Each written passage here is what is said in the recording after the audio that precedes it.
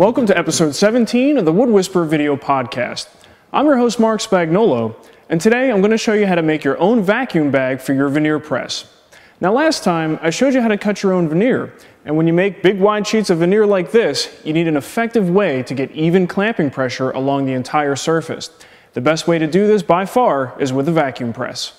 Now in its most basic form, a vacuum press consists of a sealable plastic bag, a board with grooves cut in it so that the air can escape, and a pump which sucks out all of the air from the inside of the bag.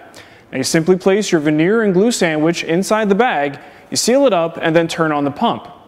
Now by removing all the air, we're actually creating a vacuum, and this means that atmospheric pressure is now applying 14.7 pounds per square inch. That's a lot of pressure, and it's more than enough for the purposes of veneering. Now there's one resource that I count on time and time again when it comes to vacuum press veneering, and that's joewoodworker.com. You can buy everything there: pumps, pre-made bags, bag material, and even full kits. But perhaps the coolest part of all is that if you're the DIY type, Joe provides all the information and the materials that you need to build your own system from start to finish. And since I'm a DIY kind of guy and I'm cheap, I'm going to make my own bag using the tutorial on Joe's site. Now there are two primary materials that you can choose from when shopping for bag material. There's polyurethane and vinyl. Now you could read more about the differences between these two materials on Joe's site, but let me make it simple for you. Polyurethane is more durable and flexible, but it's also more expensive. Vinyl, on the other hand, is a bit less durable, but it costs less. Now my first bag here was made from vinyl, and it's still in perfect condition after 3 years. But since the prices of polyurethane have come down significantly, I'll be using polyurethane for my new bag. Now I want my bag to be roughly 4 foot wide by 6 foot long, so I bought a roll of poly that's about 4 yards long and 4.5 feet wide. This way, when I fold it in half, I'll have a rough size of 4 by 6. So before we jump in, let's review the tools we'll need. We'll need a marker, vinyl cement, an abrasive pad, a seam roller, a utility knife, a long steel rule, and acetone. I start the process by completely unfolding the sheet of poly on my assembly table.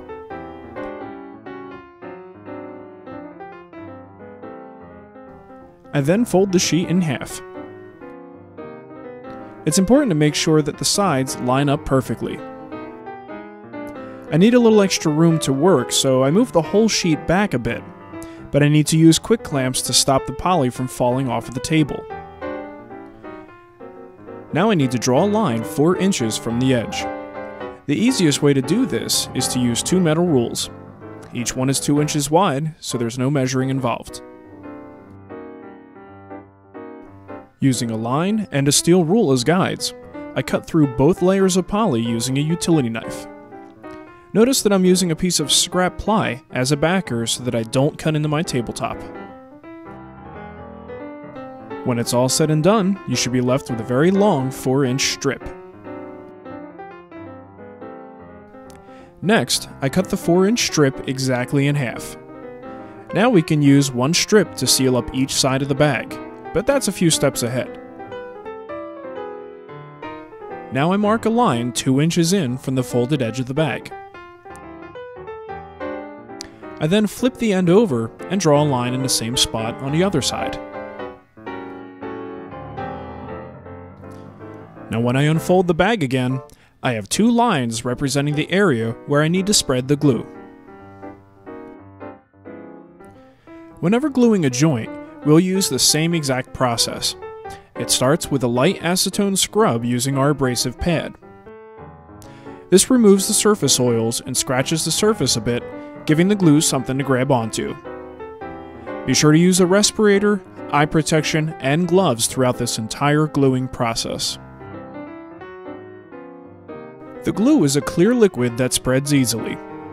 I just brush on a nice even layer, trying to stay within the lines.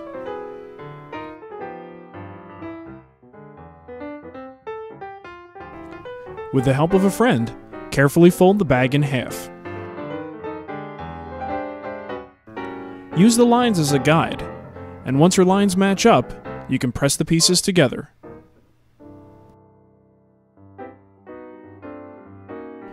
I then use a seam roller to ensure a good bond.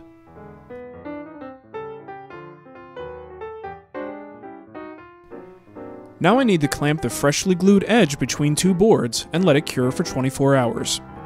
This step is only necessary if you're gluing up a poly bag. With vinyl, I would wait about an hour after using the seam tool. After 24 hours, I release the bag from the clamps. The joint should be nice and flat now.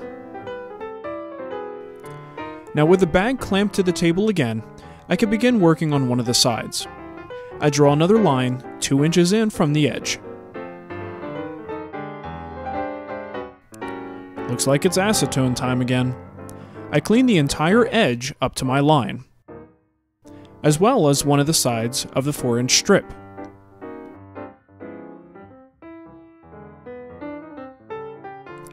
I then spread glue over the edge staying behind the line. I also spread glue on the front half of the 4-inch strip. I didn't bother drawing a guideline for this one. When gluing up a polyurethane bag, it's imperative that the two glue surfaces be wet when they come in contact. This is actually something that I learned after the fact. Once again, I use the seam roller to create a nice secure bond.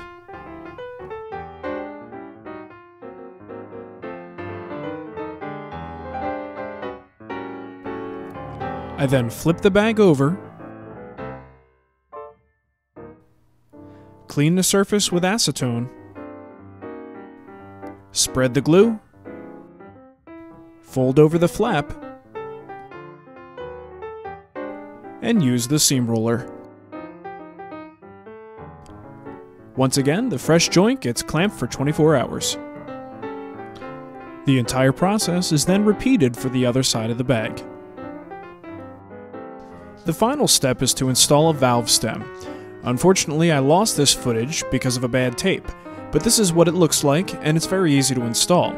Just cut a small hole, put the valve through and tighten the nuts. And now for a quick test run. I slide in a panel, seal up the bag, and connect the pump.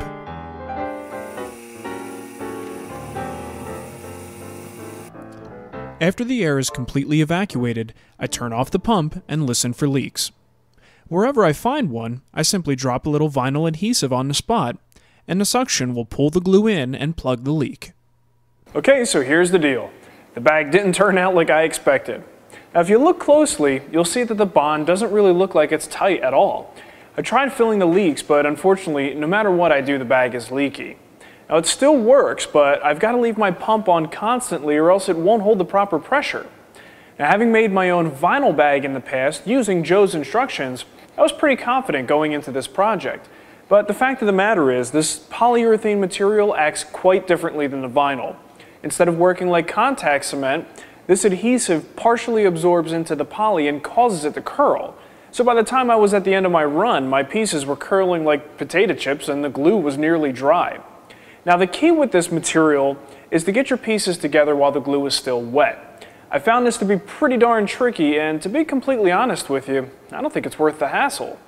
Like most of you, I'm by no means a vacuum bag expert, but I certainly felt competent enough to glue up my own bag and save a few bucks. So what's my verdict? Well, if I ever need another bag and I want to glue up my own, I'm definitely going to use vinyl instead of poly. And I know the poly's more durable, but my vinyl bag has done well for over 2 years without a single leak, and it was really easy to assemble using this exact process. But more likely than not, I'll probably just buy a pre-made bag from joewoodworker.com. So things didn't exactly turn out as expected, but that's exactly why I do this show. I'm not here to sugarcoat the truth and edit out the bad stuff. The real point here is for you to see this process in action, pitfalls and all, and then you can decide for yourself if you want to give it a shot. Now whether you plan on making the bag yourself or buying a pre-made one, be sure to check out joewoodworker.com. And if you're interested in making your own vacuum setup, you can find all the information and the materials there too. In fact, joewoodworker.com is one of those sites that you can lose yourself in for about a day or two, so consider yourself warned. As always, if you have questions or comments, please feel free to contact us at thewoodwhisperer@gmail.com. And if you plan on doing some shopping at Amazon.com, why not go through the Wood Whisperer store first? All your purchases will help to benefit the show, and it won't cost you a penny more. So, until next time, sake to me. For your viewing pleasure, I've included an uncut, sped-up clip of me gluing up one of the sides. First off, I think I need a larger brush. Even with a larger brush, I'd find it very difficult to get these pieces together while the glue was still wet, and before the poly starts to curl like crazy. As I mentioned before, this isn't much of an issue with vinyl. Now at this point in the video, it's a good thing you can't see my face because I'm pretty much freaking out. The fact that it was curling like this was totally unexpected and I had no idea how to deal with it. So I just did the best I could and rolled the seam. Now I'm sure there are many things I could have done to make this all go smoother, but I think my experience is a fair representation of what the average person would confront. So, choose wisely when selecting your bag.